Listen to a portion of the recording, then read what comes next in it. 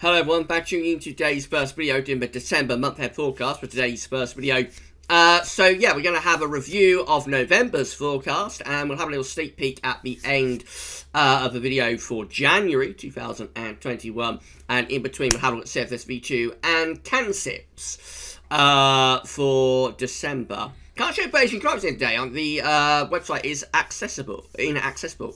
So I can't share that, but we have got CFS and CANSIPS to show you, and I shall get on with that for you very shortly. Just to say that coming up later on today, we're going to have the weekend forecast. Always on a Saturday, we're going to have your detailed weekend look ahead, and we'll also have a 10 to 14 day video update as well. Channel members, if you're a channel member, at 5 o'clock this afternoon, you'll be able to check into our channel members live stream, and we're going to be having a little bit of a chat and a little bit of fun for an hour or so from 5 o'clock this afternoon.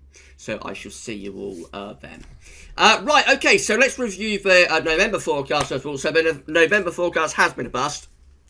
Very much so. We predicted an average temperature anomaly for November 2020, masking sort of swings between very mild and cold conditions. What we actually came away with was just a very mild month. So this is a temperature anomaly for November 2020. You can see that quite clearly in all areas it was significantly milder than average. The warmest anomalies to average in the north and the east, or the mildest anomalies to average in the north and the east, but even in the west and the southwest, generally the temperature was around a degree or so above the 81 2010 average. It was also a rather dry of an average month through many northern, eastern and central parts of the country, a little bit wetter in the west and in the northwest. So yeah, slightly wetter than average for the west and the northwest, but most places, majority of places coming out with a drier than average month. We predicted like quite a changeable month, and we said that the temperature would be quite close to average with colder and milder weather alternating. So it wasn't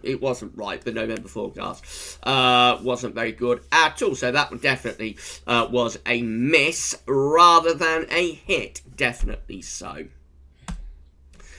I'm sorry about that. We should try to do better with December. So this is the 700 millibar height anomaly for December 2020 from the CFS V2. And it's generally going for an unsettled month, but not a traditional sort of westerly zonal month. Going for like below average heights, low pressure from the north, extending down the western side of Europe with a mid-Atlantic ridge just here pulled out into the western part of the North Atlantic, and quite a significant area of high pressure over here as well. That's the Siberian high over there. So the jet stream is going to be doing something a little bit like that. We are placed on the cold side of the jet, therefore, with this area of low pressure sort of sliding energy and the jet stream northwest to southeast. So it is an unsettled month, but it is potentially a rather colder month than a traditional sort of unsettled westerly zonal Atlantic driven month. So the temperature anomaly for December 2020 shows average or no signal for most parts of Western Europe. The milder temperature is across the far north, east and east of Europe. But out in the west, where we've got the low pressure and the jet stream sort of digging in that sort of fashion, and allowing at least sometimes some northerly influences to come into these areas of low pressure, making them rather colder, it means that the temperature is lower out in west. We don't see the normal sort of significantly mild and average month that the CFS tends to predict being forecast here. It isn't going for a cold month, though. Let's put that on the table. CFS is not forecasting a cold and average month, although then again it very rarely does. The precipitation anomaly is quite interesting as well. So you can see it is like wetter than average around northern Spain, western France, and down into southwestern parts of England. Drier than average light from Germany over towards the eastern side of Europe. Also looking pretty dry over towards Norway, or up towards Norway. So it looks like there's going to be some higher pressure through there and around there. And then of course we've got quite a bit of high pressure over here as well. So many parts of Europe dominated by high pressure, but out in the west, I think again we've got this jet stream lining up northwest to southeast, which means that low pressure is coming through here. It still looks quite an unsettled month, but it's just a more a colder version of unsettled weather compared to the traditional unsettled southwesterlies that we normally associate with winter in Northern Europe. This is how CANSIPS is looking. Very similar, actually, from CANSIPS. It's a mean sea level pressure anomaly, supposed to being 500 millibar heights, but it's very similar, with, again, a mid-Atlantic ridge extending up towards Greenland, or southern Greenland, anyway. An area of low pressure, sort of across the western side of Europe through here, and then a big ridge of high pressure to the northeast. So, like for Siberian High, extending a ridge into Scandinavia. And so, again, this means that the jet stream sort of lines up northwest to southeast. We've got a dip in the jet stream within the 500 millibar flow. And so it's unsettled, but it is a slightly colder variety of unsettled weather compared to what we typically get in a normal winter pattern. So the temperature anomaly, again with CANSIPS, is no better than average. It's actually colder than average out in the Atlantic. So not a particularly cold month being forecast, but certainly not a particularly mild month either, just very close to average. And overall, probably hinting at being rather on the wetter side, if anything. So yeah, we see that the precipitation anomaly does look a little bit wet average, particularly to our southwest and west. There's the mid-Atlantic ridge with drier conditions through the middle of the North Atlantic as well.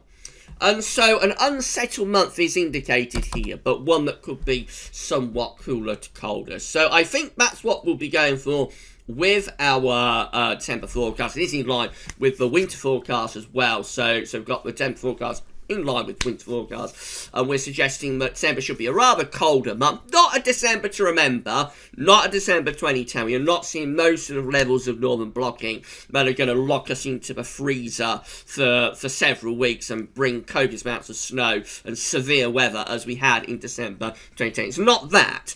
It is a rather colder December than we've had for a while, but it could well be the coldest December for 10 years. It could be the coldest December since a December to remember. That's probably more due to the fact that December has generally been very mild since 2010. We haven't had a cold December really since 2010.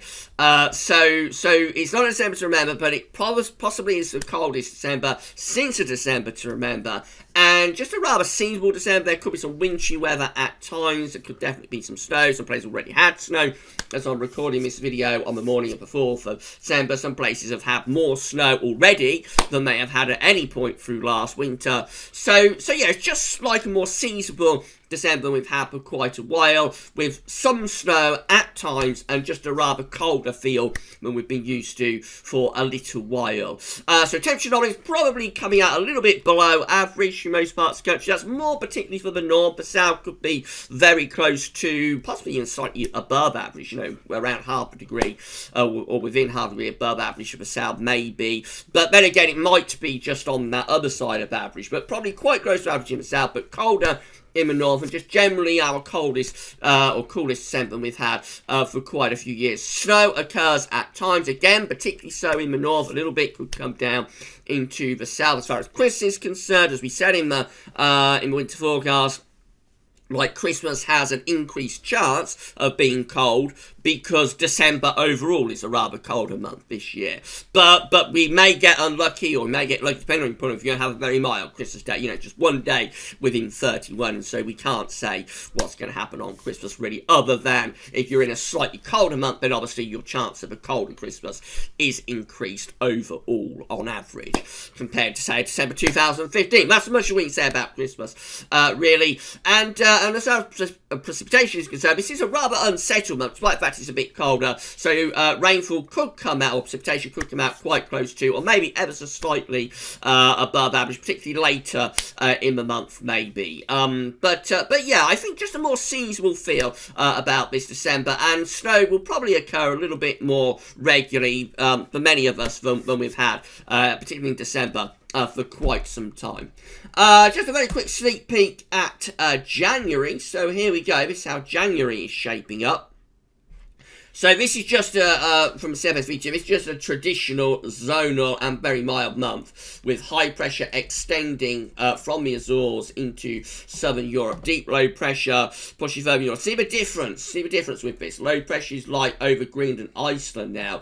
The jet stream is on a traditional west-east or southwest to northeast pattern with the ridge strengthening through like the middle of the Atlantic into southern Europe and the Azores, which would deliver us, would drive us into a classic zonal month and would be significantly milder than average if it came up. But of course, it's a long way out, and we know that CFS is always wanting to bring in very mild westerly winds. So we should wait and see about January, but certainly December, I think, is looking a little bit more interesting from a colder perspective, if that is what you like, which of course not everybody does, but I think this December could have some colder outbreaks and a little bit of snow at times, but not a December to remember, not a 2010.